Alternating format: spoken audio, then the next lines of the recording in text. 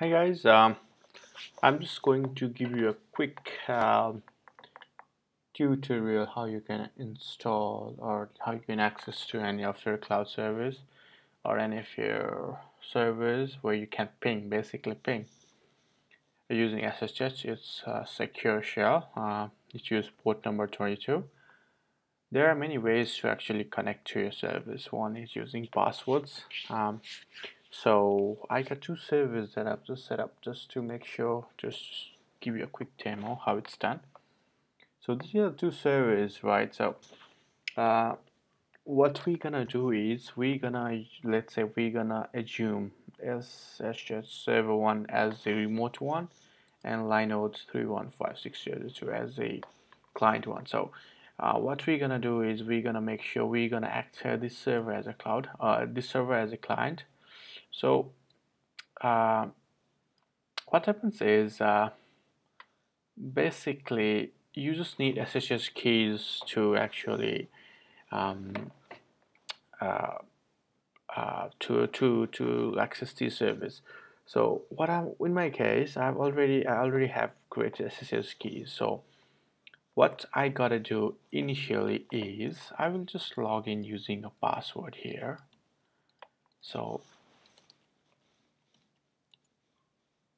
because it just requires password and I can actually log in, right? So that's one of the ways to actually access it. So if you want to use SSH using keys, so you just need to create a basically you just need to create 3 keys. There will be 2 keys, but there will be other files as well. So the basic command is SSH keys in TRSA. So it will just give you a key. Since I've already created the keys, I will just give you a quick demo how you can do. So what I will be doing is first of all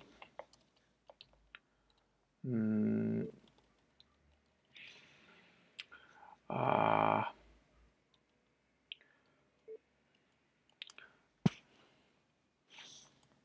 I will just copy these keys here. So since I can access to this using password,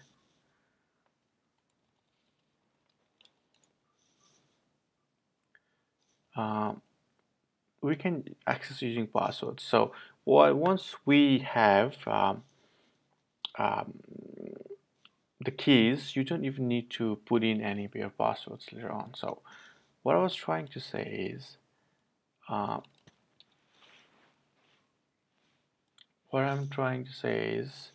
let's say okay, these are the keys once you create. This is okay, ID this is a private key, this is a public key. I just copy the keys from public key. Now I'm going to save that one in a folder called SSH. Since it doesn't have any SSH folder, what you can do is you can either create your SSH folder by yourself manually like this, and create a folder called Authorized Keys. Create a file. What it does is it will just save whatever you need. So you just save it here, right, quit. Now if you see this one, you should see the public key from my iMac, right? So now if I exit, now if I try to connect using SSH, it shouldn't be asking any passwords because these keys will be working as a authentication technique. So now you can see it's not asking for any passwords because initially it was asking for password. Now let's say it won't even ask for the password. So okay, now we can access, right? Now as you can see, I'm just logged into IP 116, right? Now what I'll be doing is I will be trying to access to server 1 from this server. So this is the server that I'm in with IP address 172. Now I'm going to try to access to the server that I just saw. Okay. As before, as I've said earlier, initially, always you should be always be using password method unless you got that option to save your Ssh keys while you create the Linux operating system. So since it's in Linode, what I'll be doing is I'll be initially logging in through passwords. Okay, now what I'll be doing is I will create Ssh keys. I will create a Ssh key here, and there will be public and private. So we'll save the public key we just created to the destination server's authorized keys. That means there will be private key in the local server and public key in the um, cloud server. So basically, private and public key will be used to authenticate while doing a while doing a connection there. Um, so okay, this is our source and this is our destination. So like before, let's check if there's any SSH folder. Okay, there is nothing. So what we're gonna do initially here is we're gonna create a SSH key. So if you see here, okay, what I'm trying to say is now if I try to log in from here,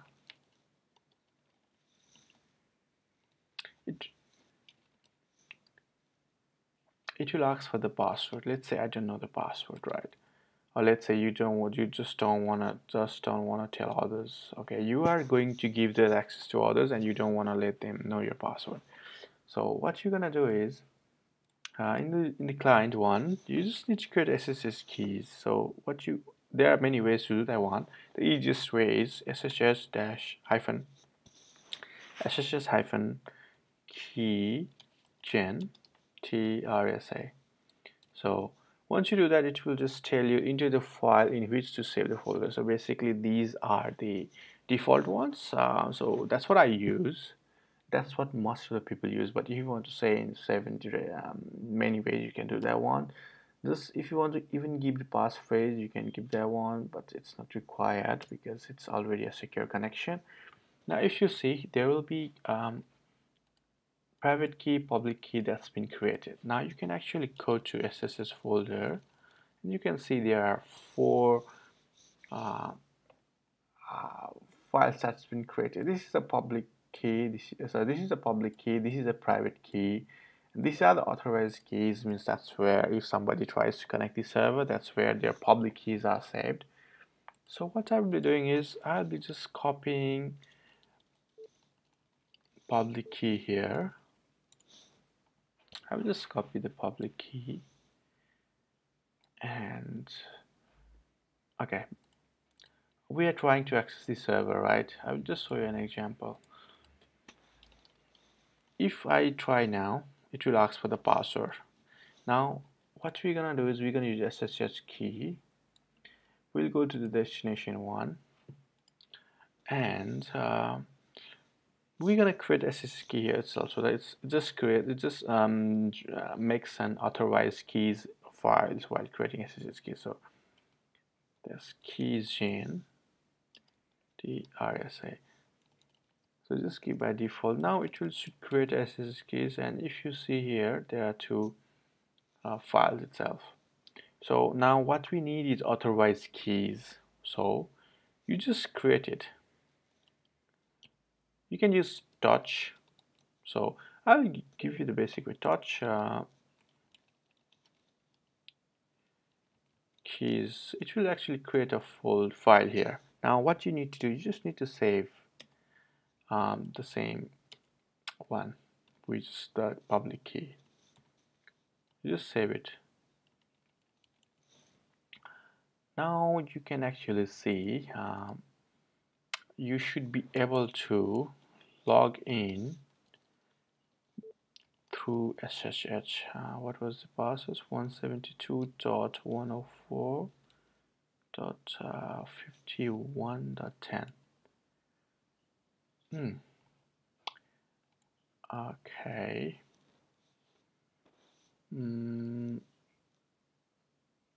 Read. Okay, it's actually, it can read. Sorry, I think I just put the wrong username, that's why. Okay, you see, now you can log in without even needing any passwords. You can actually check all of the login details here itself. Go to etc, sorry, go to var//log. You can actually see everything here. You can actually read how they are trying to connect to your service. So if you see the recent one, you just trying to check a public key for root from port 4783 to SSH2. That's what it just uses. So UID 0. This is the other details. That's how it's being connected. So that's how it works. So that's all for now, guys. I'll be uploading some more videos, which I love to share with you guys in coming days. So that's all for now. Thank you very much.